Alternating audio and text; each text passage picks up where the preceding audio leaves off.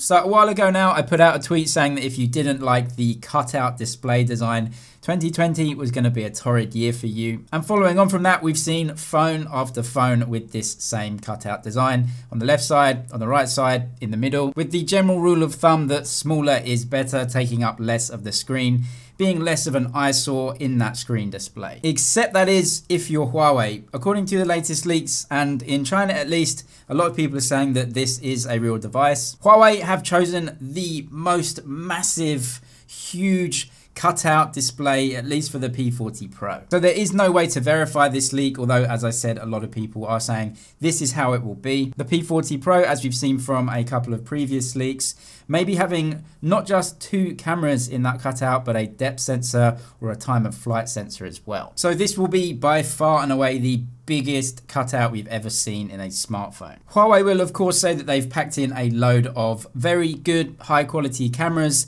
and a depth sensor in that cutout, but it certainly takes up a huge portion of the display, like the Nova 6 and the V30, which were released recently. Both of those using LCD displays and very big displays, having dual cutouts. Those cutouts were bigger than, for example, phones from Redmi and Realme, who also use dual cutouts. Huawei have obviously decided that they're just going to go big with these cutouts. And the P40 Pro render has been compared to the P30 Pro render. And actually you can see that more of the screen is taken up by this cutout than the water drop notch on the P30 Pro. So yeah, the screen to body ratio on the P40 Pro might be taking a bit of a hit. We also had these leaks or renders of a mint green color for the upcoming P40 Pro. Again, a green color has been rumored in China. A lot of people saying that there is a green color coming. I actually think this mint green color looks really, really nice. I would love to see that in the finished device. There was also a leak from Digital Trends that showed a prototype P40 series device. You can see that the branding, the logo are all different. This is a prototype and it would be done like that to keep some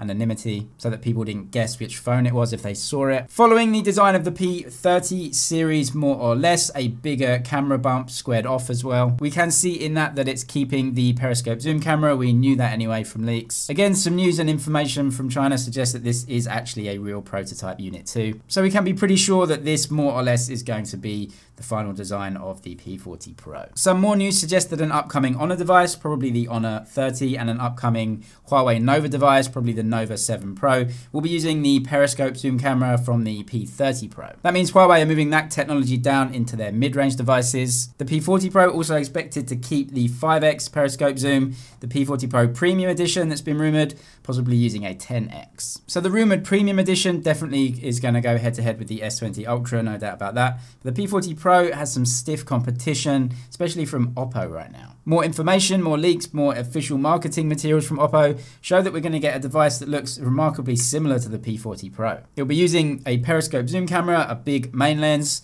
a very good ultra-wide camera as well, 120 Hz refresh rates, a single cutout camera, most people would prefer that design, and a Snapdragon 865, which many people prefer over the Kirin chipsets. Not to mention 65-watt fast charging, which is just an incredible spec and definitely beats the Huawei fast charging specs on paper anyway. We'll see what Huawei can bring in terms of Huawei mobile services at their launch event, but definitely still no Google on those phones and people may be looking elsewhere. The Oppo Find X2 Pro certainly ticks all the boxes on the spec sheet. Let me know if you maybe are looking at that phone, you prefer the design, or you think the big pill cutout that Huawei is using is fine because they're putting so much tech inside it. Subscribe for all the latest tech news and videos. That's it for now, but I'll see you in the next one.